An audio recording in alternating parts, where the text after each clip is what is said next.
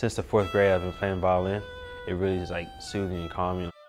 I can mimic a lot of things, and once I saw someone do it and the different techniques it takes to play it, just mimicking it made it easier to learn.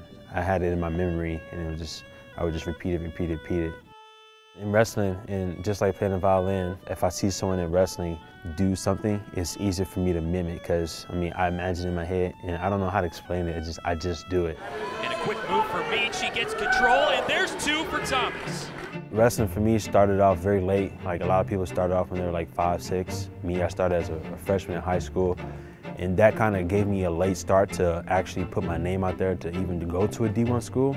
And which I didn't off the jump. I got offered a scholarship to a small NAIA school, and I injured myself the first year, had the red shirt, bounced back and performed very well, and Pitt got my attention, and so it just gave me the opportunity to come D1. They touted Demetrius Thomas. They were happy to get him, first of all, to transfer in from Williams Baptist College in the NAIA, and now he finds himself starting in the heavyweight division for the Panthers. Anything that I do, honestly, as a violinist or as a wrestler, I take those tasks and try to be the best at it. And so that's kind of why I take my personal performance very, serious to myself. And a lot of people say this and that, like, oh man, you're really good at this, you're really good at that. But I always keep in my mind that, like, no, I'm not, because I'm not the best in the world yet. So there's always more to prove. You've seen quite a display by Demetrius Thomas here.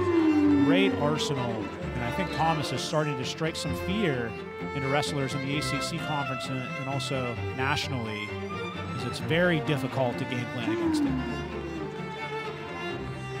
My name is Demetrius Thomas, but you can call me Meat. I'm a wrestler and a musician, and this is Pitt Beyond the Script.